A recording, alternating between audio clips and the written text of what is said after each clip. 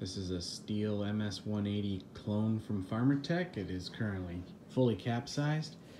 Because I did not put these in, they don't appear in the IPL for either the 180 or the 18, but they go in there, and you need to install those, 4 of them, there,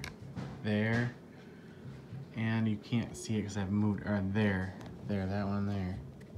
Put them in before you put this handle on, and before you put the bolts.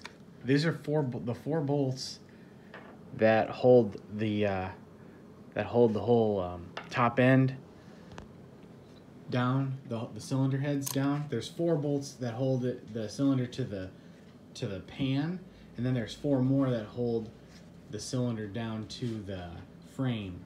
So make sure you insert these before you put this handle on. Otherwise, you gotta do what I did, where I had to pop out that, pull these, this one, and this one had to come out. Then I had to pop this to move this handle over so I could get to this one, just to get the screws out. Now I've got to put these in. All right, so there's a build tip for this 180